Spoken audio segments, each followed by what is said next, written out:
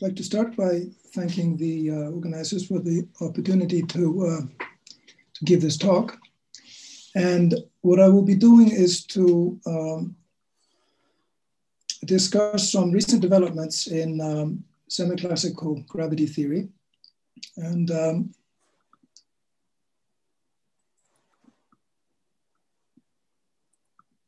some surprises that have sort of come about in the last couple of years, where semi-classical gravity seems to be working better than it has any right to, than one would have expected.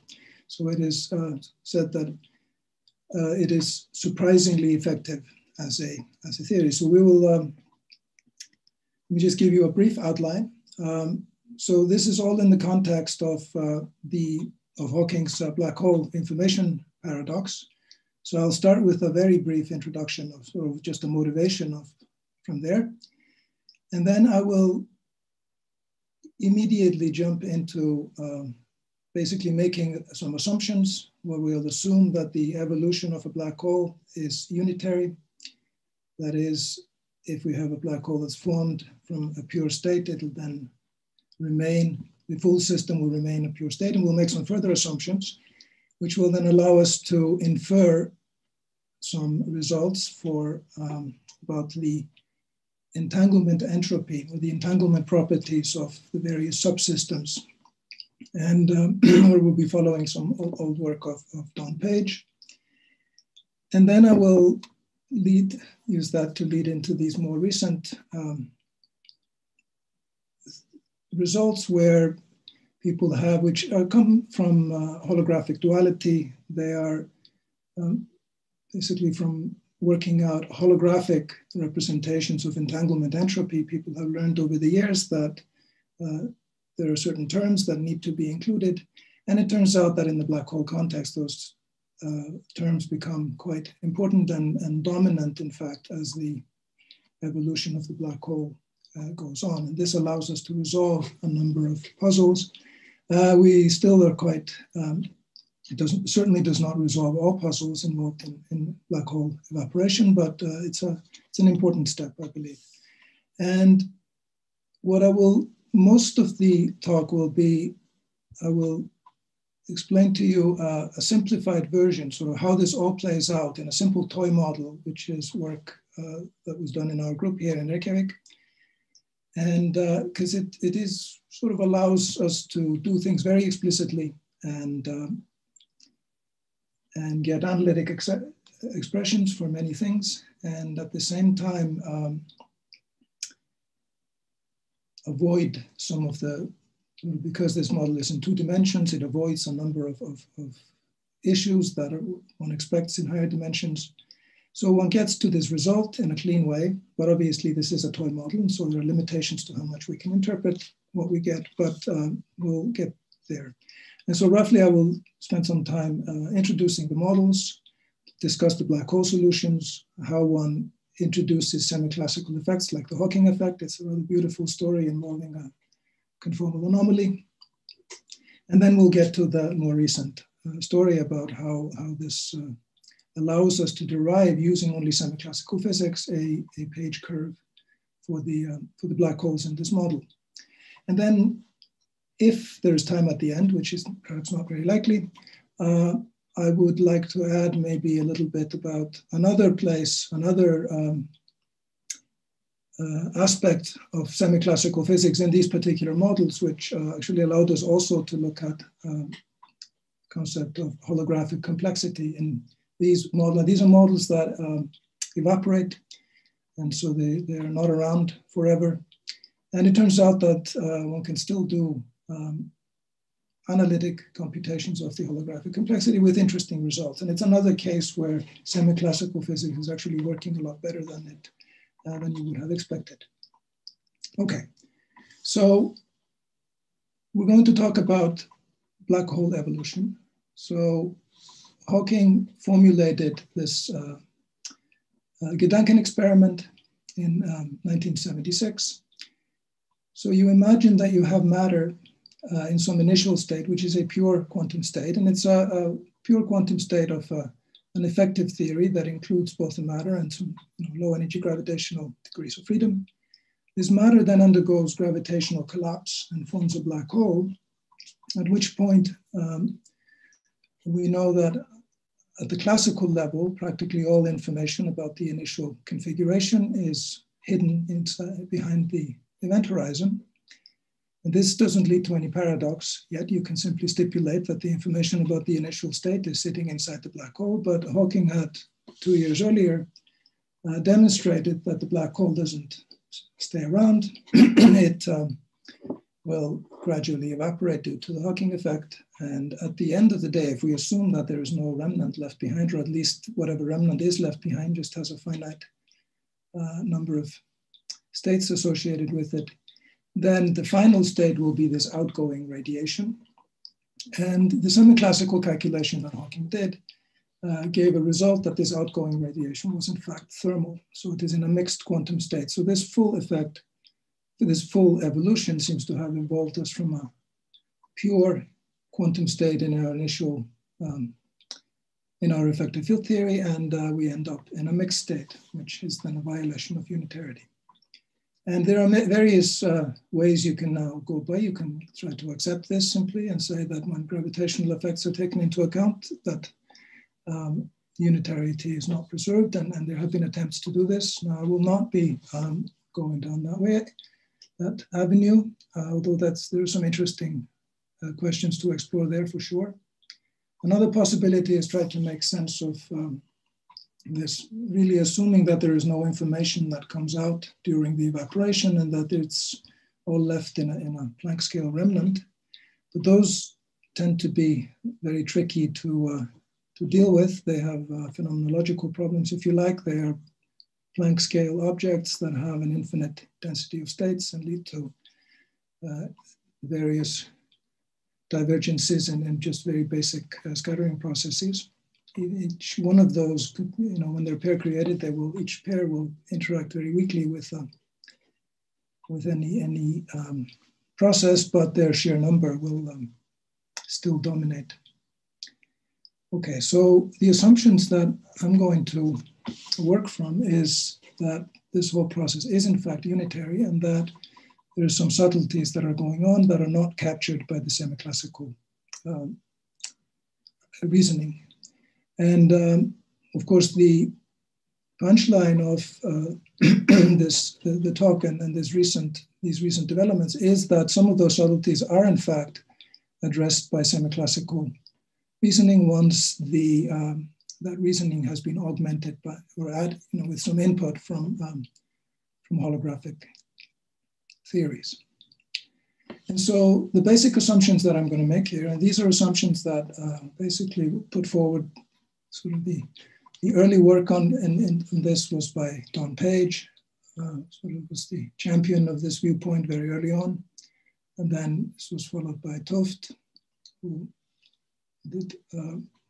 attempted to evaluate explicitly an S matrix for black hole for this format, this process.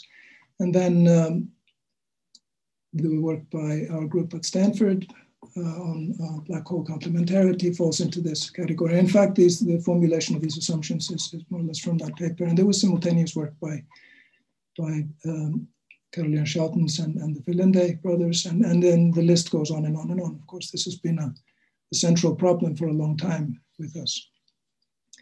And so the assumption that we're going to make is that the black hole at any given time is a more or less conventional quantum system that has some discrete energy levels, and it has in particular a finite density of states. And in fact, that density of state is given by the exponential of the Bekenstein-Hawking entropy, so that the black hole entropy is in fact a measure of the of the dimension of the subspace of states that one should associate it to the black hole. And then we will assume that, as I said earlier, that if we have, this is the number 3 there is just the assumption of unitarity that I mentioned before.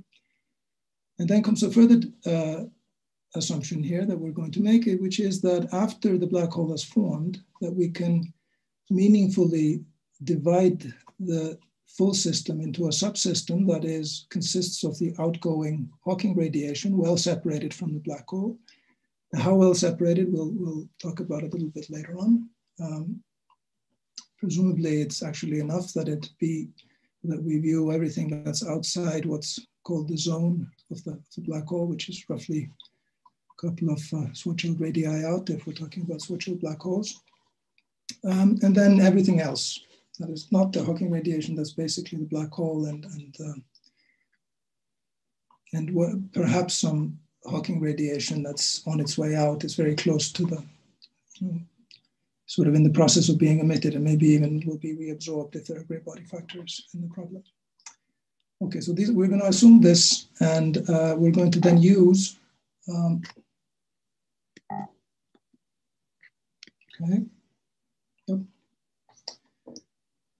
a result from that formula that Don Page proposed in 1993, and which was then later proved by Sen. And so what Page did was rather general. He simply imagined that he had a quantum system, which was a composite system of systems that had Hilbert space of dimension m and n, respectively. And he thought of those as subsystems of the full state, and then imagined that the full system was in some pure state, and that was randomly selected. Basically, just the only condition on the state vector was that it was normalized. And then he formed in the usual way, he formed the reduced, first a density matrix you can form from this pure state, and then you take the reduced density matrix for one of the subsystems by tracing over the degrees of freedom of the other, over the states of the other, sorry. And then after some manipulations and using the fact that you've picked a random pure state, and you're also assuming that the distribution this leads to of course, for different states, you're going to get different values of this entropy, but that distribution should be quite sharply peaked. And you can get the average values by simply doing an average over all the state vectors. Now, and if you do this, you'll get an answer that's given here. And in particular, if one of the subsystems is bigger than the other, and both of them have a fairly large dimension, then you can simplify these formulas, and you find that you get this leading term here, and this is in fact just the maximal entropy that a system dimension m, the Hilbert space of dimension m, can have. So this is basically the coarse-grained or thermal entropy of that system. And what this is telling us is that as long as one of these systems, basically this is going to be given, so m is the smaller dimension. And so this entanglement entropy is going to track very closely the thermal entropy. And this is a plot from Page's original paper. Shows this rather well. This is done some numerics on some fairly finite dimensional system. And you find that there's actually this correction term here that this early on here is going to be actually is less than a half actually here. So we're tracking this very closely until we get to the halfway point here where these two entropies have to be equal. And of course, yes, the entanglement entropy of one subsystem is going to equal the other because we're assuming that we're in a pure state. And then it must bend over and come back down again in a symmetric fashion. Here we're just counting. The axis here is the entropy. And so this is how things have to go. Whereas in Hawking's original calculation of the black hole, the entropy of Hawking radiation, it actually, corresponding curve would just keep going up here. So that is the thing which one wants to explain, which how does this actually happen? And the assumption that, and the understanding that people have had over the years is that this is presumably due to some very subtle correlations between early and late Hawking photons. So this is not It's presumably fairly non-local physics. And so therefore it's quite surprising that with just a simple modification that it comes out of holography, one actually sees the semi-classical expressions to this. So let's see how that works. And by the way, if you have questions, please, you should interrupt as we go along.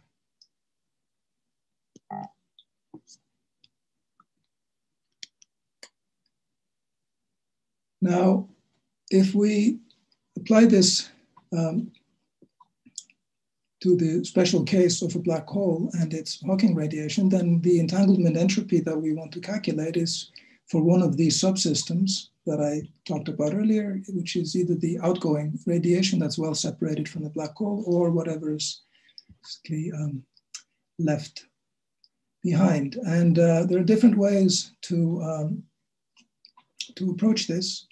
And the breakthrough that came in 2019 in these papers, where it was, if you added a correction term that was already known from work on holographic entanglement entropy, but if you included that correctly in this context. Now, in order to use a holographic formula, these authors embedded their black hole in an asymptotically anti-de Sitter space-time.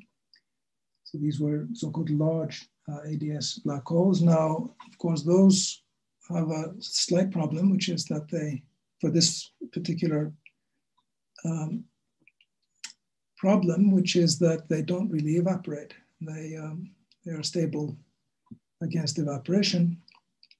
Basically, the logic goes that whatever evaporation goes from them gets sort of reflected back by the curvature of the ADS geometry.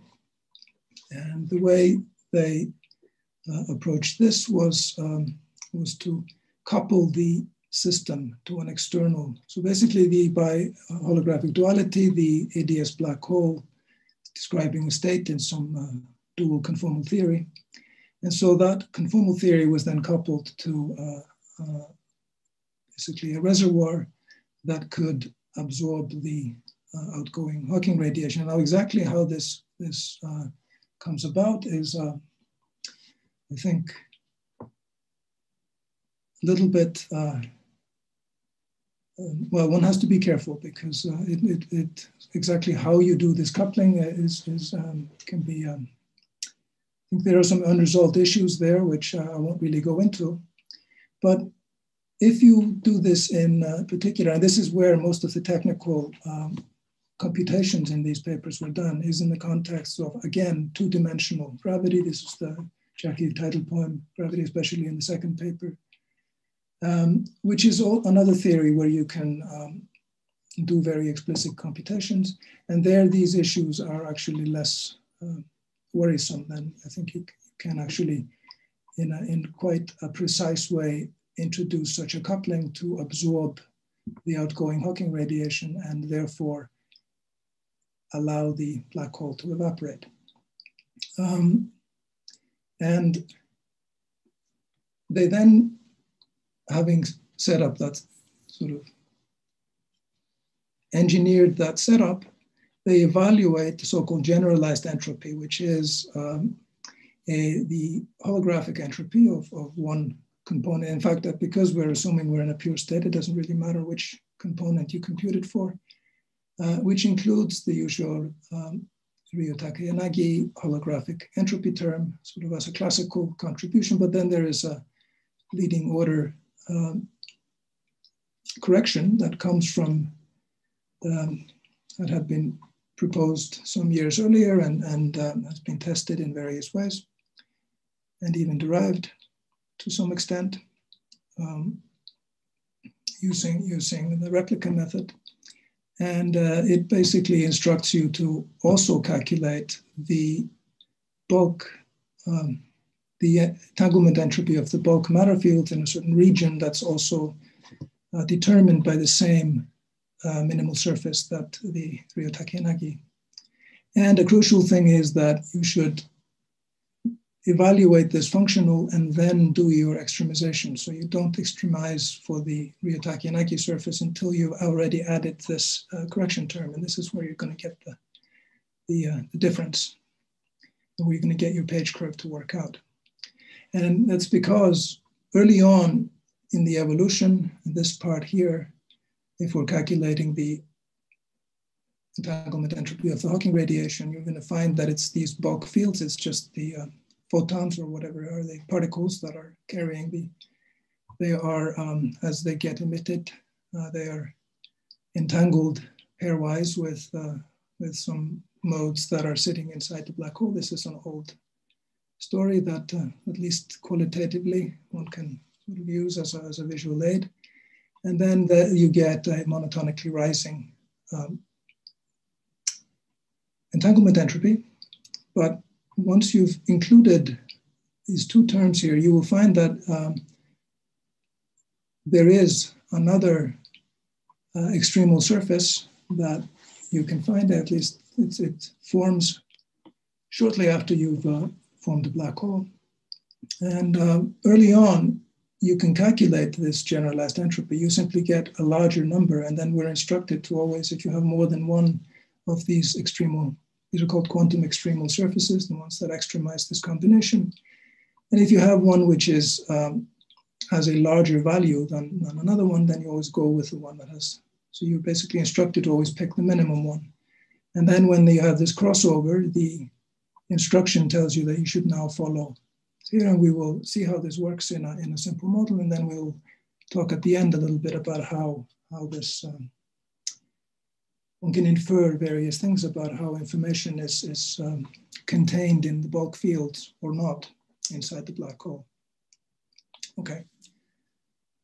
So what one finds, therefore, is that one can, in fact, with this prescription, get a curve like this. And this actually, this plot that I have here is not just a sketch. It is the quantitative result of the two-dimensional calculation that I'm going to show you. That is, this is what you get to leading order for a large mass black hole that's formed in the so-called RST model and then evaporates. And you find that the page time in this case is exactly 1/3 of the black hole lifetime. So it's not halfway point, even though these black holes evaporate at a fixed temperature. But that's also something one can very easily understand, because the emission process is an irreversible process. So the entropy growth here is actually faster than it would be in a reversible process. And therefore, the slope here is actually twice than what this is, and that explains this 1/3. Now, of course, this is a stochastic process, the evaporation. So this, of course, is just the average value here. Fluctuations in the energy of the Hawking photons and in the times that they get emitted, of course, will round this off. And that's something that can also be studied, but we will not worry about that here. Okay, so I think I've already said most of what's on here. So there are these two lines of argument. This, at least the first part here, is what I've just been going through, is that you couple the system that's, you have a black hole in ADS, which is then governed by a dual CFT, which then you couple to, so you have these two CFTs. One of them is what we call the external, or the reservoir, and the other one is the CFT dual of the black hole system. And this sort of coupling to extract Hawking radiation, this was studied already back over 10 years ago by Rocha in 2008, Roja. And so that's sort of a construction that gets adopted here. We're assuming that the full system is in a pure state. And so we can all sort of calculate one or the other, and we'll see that it will be easier to actually compute this one later on. And then we use this quantum corrected holographic entanglement entropy to evaluate, to extremize and then pick the minimum value here. But what I'm actually going to show you is a story that's sort of proceeds in a very much a parallel fashion, but it's in asymptotically flat spacetime. So there you might worry, of course, so what do you mean by, how are you going to use a holographic formula in asymptotically flat spacetime? Well, it's not any asymptotically flat spacetime, it's actually a linear dilaton background. A linear dilaton background, it is a background that is closely related to some five-brane soliton solutions in string theory. And in fact, there are holographic duals in that context. The linear dilaton backgrounds are holographic usually to non-conformal theories, but there is a dictionary. And so we're basically proceeding, we're using that as motivation, but we're really taking this generalized entropy formula we can also take that simply as a prescription and see what it gives us. And what we'll find is that it gives us exactly what we want. And then maybe we should then go back and be really motivated to understand how it comes about. But I do believe that it can be motivated from these linear dilaton, sort of holographic dictionary for linear dilaton backgrounds. Now, at the same time, this model that we're working with we're not doing string theory here, because we're going to couple it to a large number of matter fields that are just picked sort of for simplicity. And we're also going to do some manipulations on it to make it soluble in the semi-classical limit. And so this is definitely a toy model, but it has sort of a pedigree that it comes from, it's closely related to, and the dilaton gravity sector of it at the classical level is certainly coming from string models from string theory. Okay. So what we'll then do is simply adapt this generalized entropy prescription to this model. Requires a few steps. Then we need to do a computation, of course. We need to compute these different terms in the generalized entropy. And for that, we also pick up some tricks from holography. And I'll get to that in a minute. Okay. Now, this generalized entropy that we're calculating, the prescription is as follows. Now, imagine that we have some gravitational geometry here, asymptotically ADS, let's say.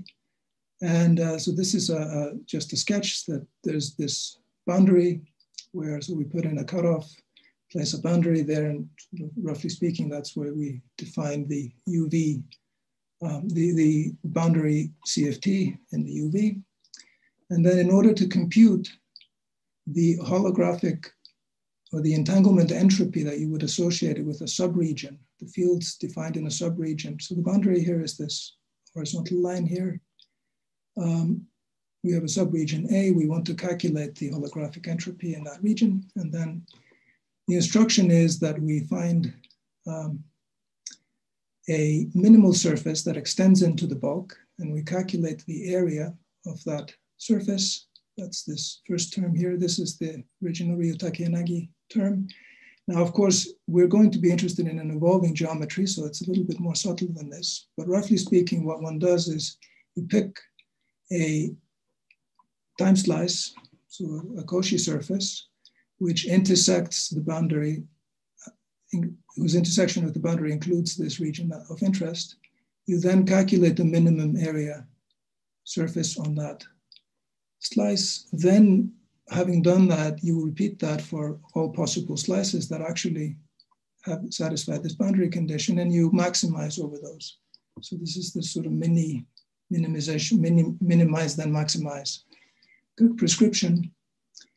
And then for the second term, what you're instructed to do is to actually take the bulk theory and you compute. So that is, well, supergravity with some matter fields in the original ADS CFT. And you're to calculate, just do that as an effective field theory and calculate the bulk contribution from the volume that's enclosed by the, on the one hand, this surface, this extremization surface and the original surface on the boundary. So that's the prescription. And then the key thing is that you should do this extremization, you should evaluate both terms and then extremize. And then you pick the one that gives you the minimum value, minimum extremal value, and then you're done. You've got your And a further point, important point here for the work for these ADS black holes is that we're actually going to couple, we're going to envisage that the coupling to the external boundary is actually happening at the boundary here. And that therefore the region A that we're interested in is in fact the entire spatial boundary of your ADS space. And so therefore your minimizing surface is going to be simply an extremal, is going to be a codimension surface somewhere inside the bulk here. That is surfaces that are homologous to the boundary, then to the full boundary can be surfaces in the bounds, in the bulk. So that is the extremization problem that we're going to be looking to solve, is to look for, sort of do an extremization over all possible codimension 2 surfaces inside the bulk geometry that are, with the prescription that I went through before. Okay. Now, for a black hole in asymptotically flat spacetime, we're going to do things somewhat differently. We're going to use the fact that Hawking radiation can now freely stream away from the black hole once it gets into the linear dilaton region, the asymptotic region. In fact, it doesn't have to go very far from the black hole to be, if you take a very large black hole, then your gravitational coupling, or the coupling of your effective theory is actually, can be made as small as you like outside the black hole. And so we will simply put in this curve will again, this surface will again be a codimension 2 surface, which of course is a point now in 2 dimensions. So we're going to do this extremization for points inside the 2-dimensional geometry. And, but of course this theory descends from a higher dimensional theory. So points are in fact, they correspond to 2 surfaces. This is an S-wave reduction of a higher dimensional theory. I'll mention that in a minute, elaborate on that in a minute. And so we're going to have basically, when we look at this then as a function of time, we have a curve in our geometry that separates system at any given, on any given time slice, separates it into 2 systems. One is the black hole, which is inside the curve, and then the outside is where the Hawking radiation is moving away. So once the Hawking radiation goes past this curve, we call it the anchor curve.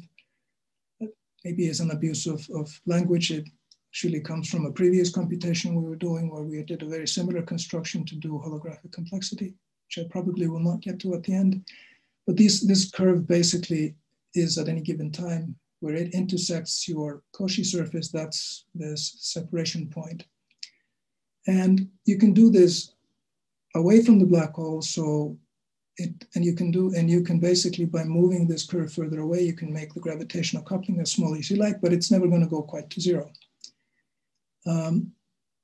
That's actually not so different from when push comes to shove in the ADS computation, you actually also do it. You don't put the boundary curve, you don't take the boundary to be asymptotically far away. In fact, to avoid backscattering, not having to worry too much about backscattering, Pennington, for example, he placed his sort of where he mined his Hawking radiation in the ADS spacetime, actually not that far from the black hole.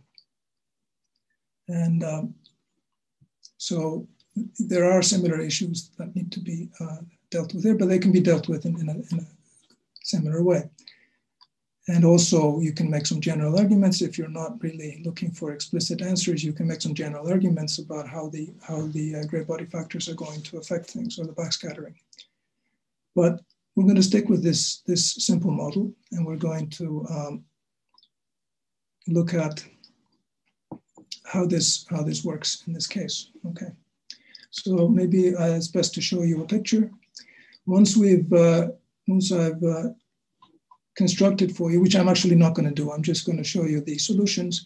The point is that this 2D model, despite all its simplicity, it actually has black holes at the semi-classical level, which have exactly the same causal structure as what you expect an evaporating uncharged black hole in 3+1 dimensions. So this is, of course, why they are particularly interesting as toy models, because you can ask sort of very similar questions of principle of them. So the Penrose diagrams that we draw here, they look exactly like what you would draw for a black hole formed in collapse and then evaporating in higher dimensions. But they are actually explicit. I mean, you know, you can do the explicit conformal map to actually construct these diagrams based on the analytic solutions that you have in the model. So that is, of course, what makes it a nice lab to work with. Okay, so we're going to do that. We're going to formulate this problem in a solvable 2D model. We're going to adapt this formula for the generalized entropy. So basically, we're going to calculate the generalized entropy for so our Ryutake-Yanagi surface is going to be basically, at any given time, is going to be this point on this curve. At early times when this island phenomenon that we're getting to, it doesn't occur, what you're calculating is the entanglement entropy, either of the radiation that has gone outside here, or equivalently, you can calculate the entanglement entropy, the bulk entanglement entropy of all the fields that are in this. So this here would then be the thing that corresponds to the region AB here, okay? And the surface that is the extremization surface is actually the empty surface just at the origin of your, right? So that's the only extremum you have at very early times. And so you want to calculate, and of course the area of that surface is trivially 0, or in the semi-classical model, you know, it's order 1 in Planck units. So the tricky thing is to compute this. And for that, we're going to actually use holography as well. We're going to follow these authors here. And we're going to use basically ADS3 CFT2. So this is a 2-dimensional gravity theory. It's like any 2-dimensional geometry. It's conformally flat. And you can actually embed this into a ADS geometry.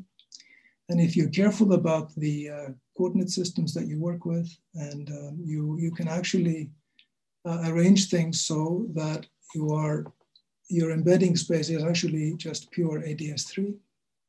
And the price you pay for that is the boundary, the regulator boundary. So this guy is going to be the boundary theory of some ADS3 gravity. The cutoff is going to depend on where you are. And so that's how you are going to get non-trivial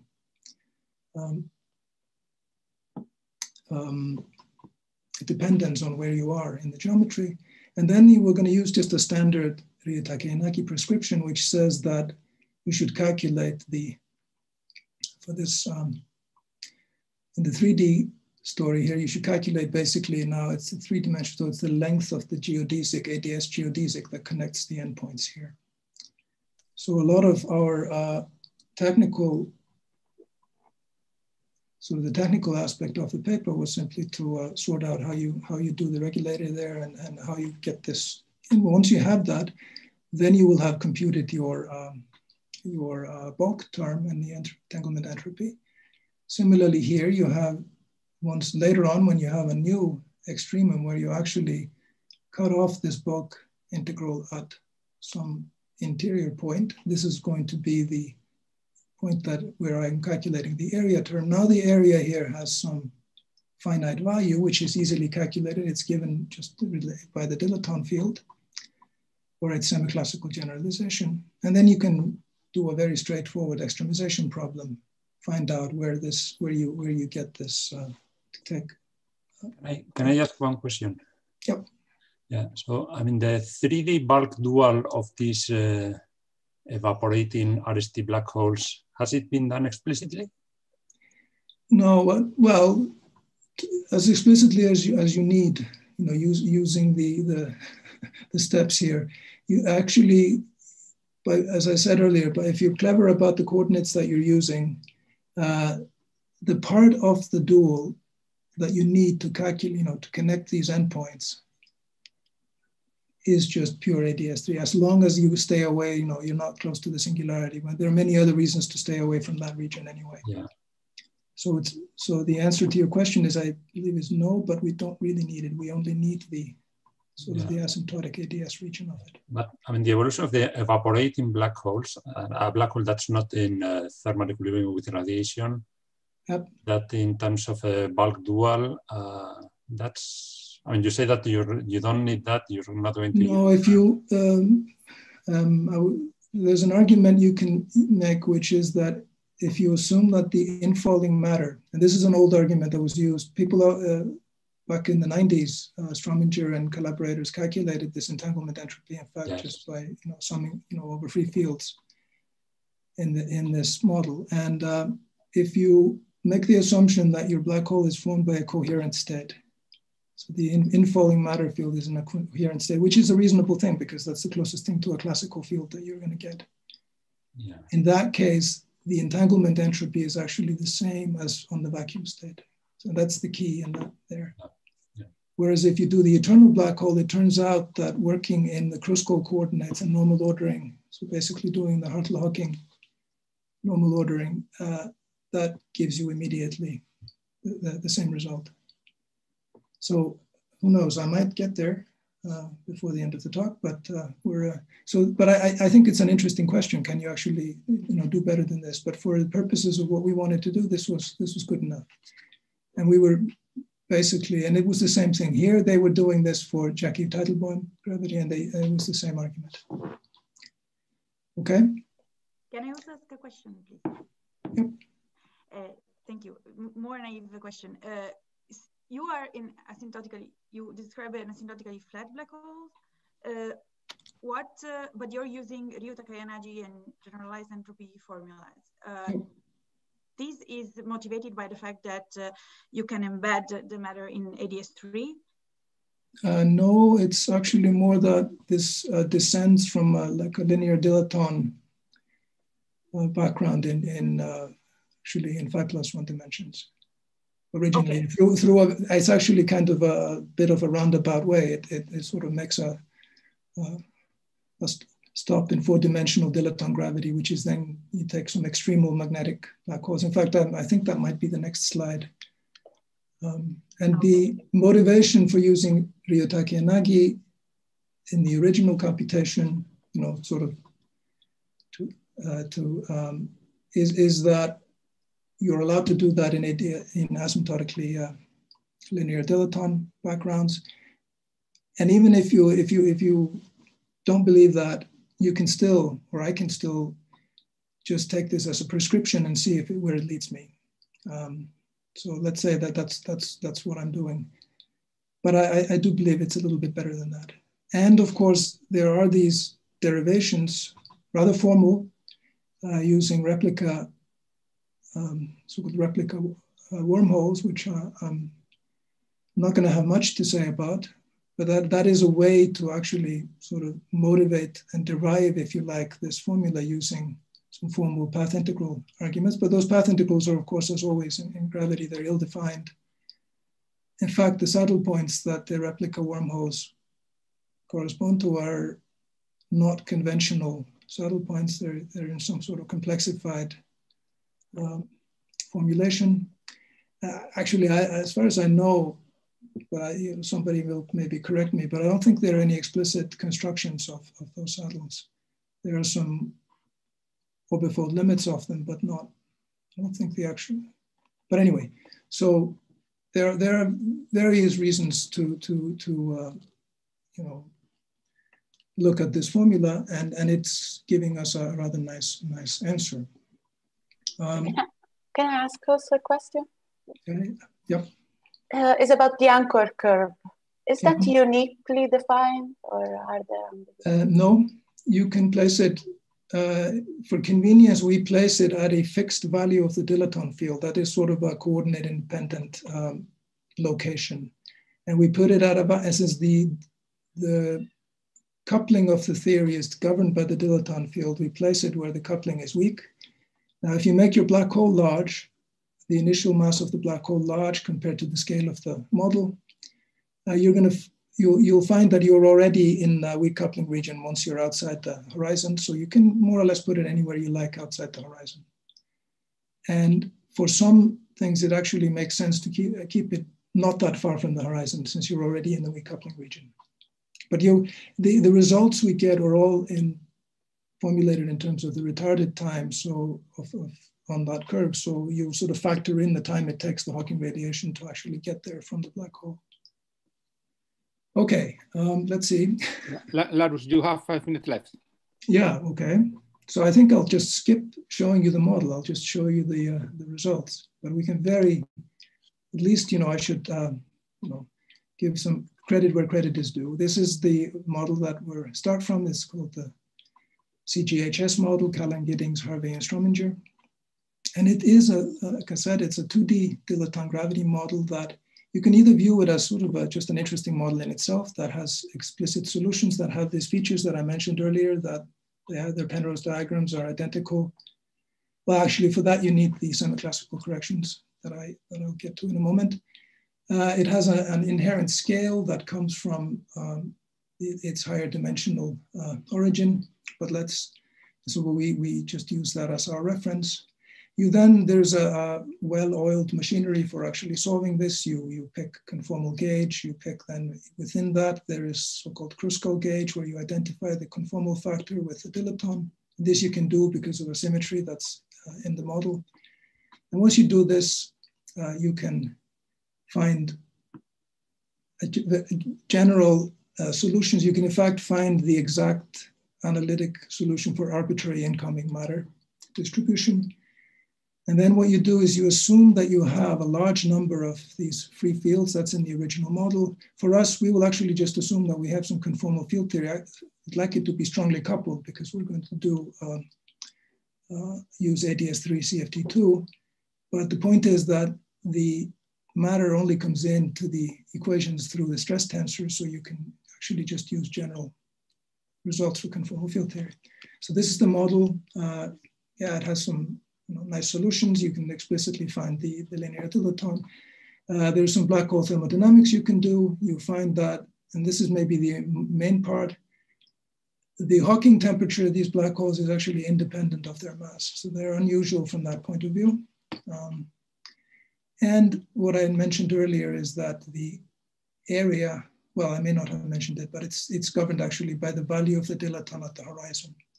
And in turn, because of the way the model is defined, you see the gravitational sector here has the dilaton sitting out front, which tells you that it's the coupling as well. Okay, so these are the classical solutions. There's a whole very nice story about how you get the Hawking effect from the conformal anomaly that I will not go into here. Once you do that, you can understand Hawking radiation in a classical background. You can then, and this is what Callan et al. Did, you can systematically include the back reaction by putting in Polyakov term, and it leads you to a semi-classical model. Now that semi-classical model is not solvable or at least it's not easily solvable unless you add, or at least what we did was we added an extra term which is allowed by the symmetries. And in fact, it's a term that restores the symmetry that allowed you to go to this Kruskal gauge. And this is the key, to a lot of the, why things are so explicitly doable there. You get equations, field equations that are practically the same as the classical case, but the interpretation of the fields is different. And there's a story here about how singularities occur that I won't go into. The message is basically that you can write down, again, an explicit solution for an arbitrary black hole. And if you make sure that this value here, you make the black hole a large enough mass on a scale that's set by so you actually have a sort of a twofold large limit here. C is large compared to 1. That's to motivate using holography, ADS3 CFT2. Then on top of that, in order to have weak coupling in the two-dimensional theory, you want the mass of the black hole when you form it to be large compared to. Now you do all this, you then go to the generalized entropy, and I've already mentioned this. You put your ADS boundary, gets replaced by the anchor curve. You evaluate this bulk term between the point on the anchor curve and possibly a point in here, and then, or if there is a non-trivial quantum extremal surface, you would do a slightly different computation. And in this case, you would compute you do a variational problem to figure out what gives you the extremal value here, okay? So in order to do that, of course, you need to have expressions. This is easy. This is just given by the dilaton field. This one is the one where you have to go to the ADS3 CFT2. Now, I'm running out of time, so I'm not going to show you the details of that. But at the end of the day, you're just calculating a geodesic length in ADS3. And there are standard formulas for that. Looks like this here, and the variables of the model. And this eventually just, and then we get to the point that I mentioned before, that you have to use a coherent state. That is a sort of a key step in the construction. But once you do that, you end up with just an expression, very explicit expression in terms of the location and Kruskal coordinates of this point here for a given point on the curve. You can extremize, you can then evaluate, and you get these two types of contributions. You get from this guy here, you get just something that grows with retarded time, like this. This one here gives you something that once this guy forms, it starts out with an area that's the original area of the black hole, and then it actually decreases with time. This is precisely the curve that I showed you before. And the crossover occurs here at the page time, which, as I said, is 1/3. All right, now the location of the island has some interesting information. I guess I am really running out of time, so I don't know if I should even go into it. Maybe two more minutes. And but actually, this is a crucial part, because if you now start, you want to know where is the island that corresponds to a particular point here at some late time, this is, say, after the page time. What you find, it's just a simple geometry to figure out, but a nice way to discuss it is that if you imagine an observer who's traveling along here, just sits on this dividing line and emits a light signal. That light signal, in order for it to hit the island, has to be emitted one scrambling time before. And then, depending on if you move the curve away, of course, you'll get some extra time just for the travel time here, back and forth. But that's the basic thing, is that it's the scrambling time comes in here, okay? And the other thing that you very quickly see is that sits very, very close to the horizon. So it's just inside the horizon, okay? So these are, and then when you actually start interpreting what this answer means, that you've cut off your, and this is of course where the island concept comes about, the part of your surface that would have been inside this quantum extremal surface here, of your Cauchy surface, sorry, that you're calculating on in the bulk, that's called the island. And some people actually say the island is the entire entanglement wedge of that. Okay, and the key thing that because this island here, the edge of the island here, point that I called I, is so close to the event horizon, almost at late times, this part here where the bulk fields that you're actually using to evaluate your entropy, they are practically not entering the black hole. They only go very, very close, little in here, and they go back, the time here is actually given by a scrambling time earlier. So you might say, how does that work then for the interior? It's clear that these fields are not going to give you, you're not going to, basically the area of the black hole has become so small, it doesn't have enough degrees of freedom if you use the Bekenstein-Hawking counting to actually give you, to describe, to reconstruct the bulk fields in the full interior. You can only do it in this tiny little wedge here on the outside.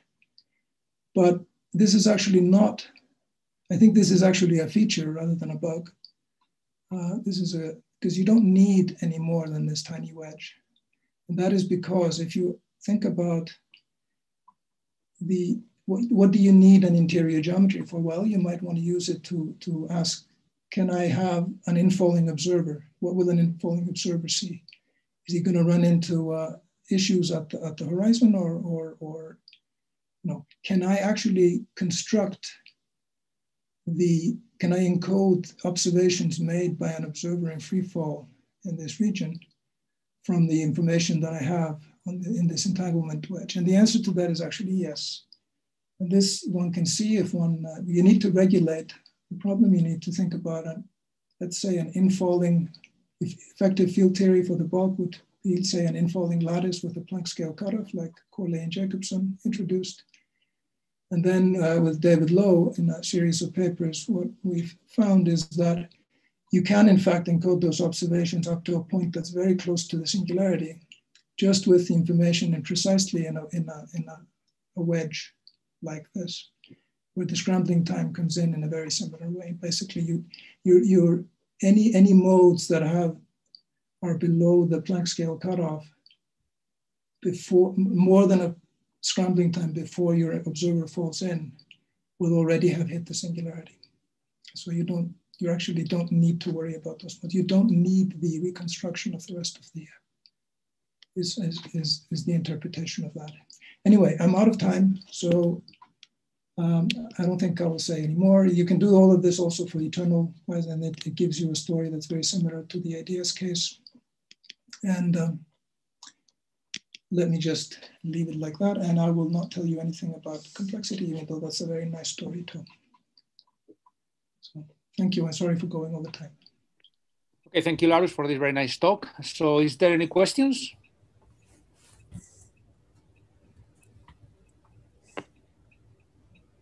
Maybe can I ask a Sure. question? Go ahead, please. Since you mentioned that you can actually also study the infalling observer, do you know how your setup easily evades the firewall paradox? Well, that's of course a whole other talk, but I do and I don't, in the sense that the way I would do this, and the way, in fact, in this latest work, the later parts of those works with David Lowe, we modeled the black hole as a set of qubits, number of qubits that just gives you the Bekenstein-Hawking entropy. We then tried sort of we explored models where you actually describe the bulk that would be experienced by the infalling observer through some dynamical mean field construction. And then this issue of how do you actually describe an observer who falls in? Well, you add to the black hole a small system that is the observer and his lab. And you ask, when does physics, black hole complementarity would say that when you're falling through the horizon, you shouldn't feel much. And so in this mean field theory, that's certainly going to be true, but eventually the mean field evolution, which is the bulk theory, is going to diverge from the, if you like, exact holographic evolution. So what's happening then is that the entanglement between parts of the lab, let's say you have an EPR pair or something in the lab, that entanglement between there is being transferred to the rest of the black hole system, and therefore the Hawking radiation eventually. This is, of course, what the firewall paradox is about. If you're breaking up entanglement, that your semi-classical theory says shouldn't be broken up. But we can estimate how long time does this take. This has to do with some decoherence in this model. And it turns out the time scale is precisely the time scale is the scrambling time. And that is also an upper bound on the lifetime of anybody who falls into the black hole. We're not using the time that we're using is this infalling Goldstrand, Pan-Levé Goldstrand coordinate. And in that coordinate system, which is the appropriate one for the infalling lattice model, the scrambling time comes in. And so therefore, yes, you will run into a firewall, but it's a dual description. The firewall, which is in this quantum mechanical description, the transfer of entanglement, is in fact in the dual bulk picture is actually happening because you're running into the singularity. So these are, that's the, sort of, you know.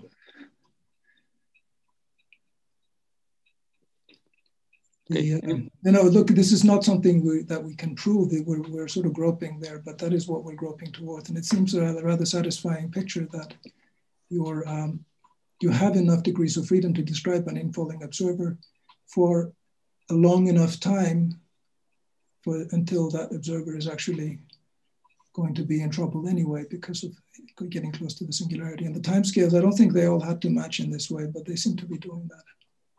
Consistent with the idea of also these works by the US groups that are based on this central dogma for which the physics or the degrees of freedom of the black hole that can be captured from outside are able to capture some of the interior of the black hole, but not all. Yeah, no, that's of course, the central dogma is just this part of one of these postulates that we had at the beginning, you know, this assumption. Yep, exactly.